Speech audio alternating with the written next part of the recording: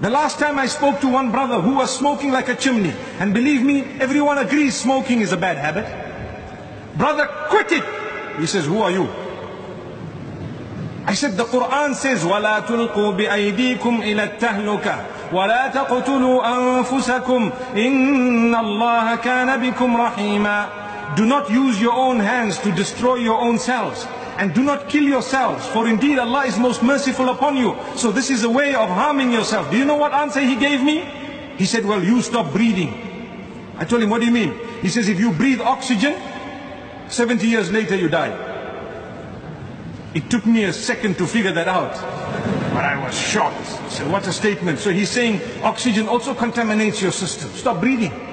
Imagine the answer. I said, my beloved brother, we are saying it out of love. I know today we have so many people who might be smoking, but I'm still saying it with that amount of love to say, my brother, I have bad habits. May Allah make me quit them, but that doesn't mean we mustn't raise the other bad habits. May Allah subhanahu wa ta'ala help you to quit it. Wallahi, look at the Sahaba radiallahu anhum. As soon as Muhammad sallallahu alayhi wa sallam uttered the statement, they immediately surrendered to it. I want to give you one example. There was a messenger who came in Medina Munawwara, and he just made an announcement, Ala innal khamra qad hurrim.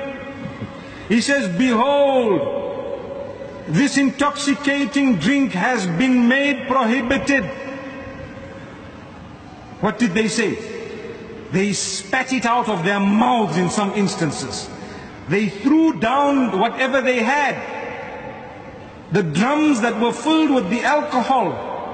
If it was us, we would have probably said, my neighbors are non-Muslim, let me quickly sell the champagne to him before I actually stop from today, because I don't want to incur the loss. What they did, no. That is why they were Sahaba radiallahu anhum. They dropped it, they blocked it, they stopped it, they threw it away, and they said, never again.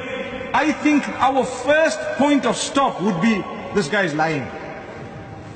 If someone just came and made a big announcement, the first thing we would think is, this man is telling a lie. Let's go and find out. And we would dilly-dally in finding out, being worried whether it would actually be true or not.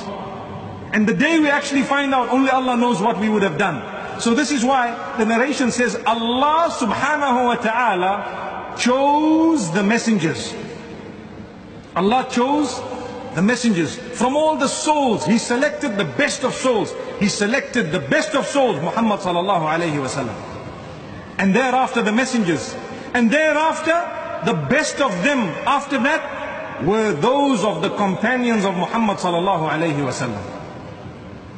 Amazing. Those of the companions. Why? They were prepared to surrender to what was uttered, so that when it was enshrined as law of Islam, it came down to us. Had they disputed it at the time, it would never have come down to us. May Allah subhanahu wa ta'ala bless them, and may He grant them an absolute reward. Another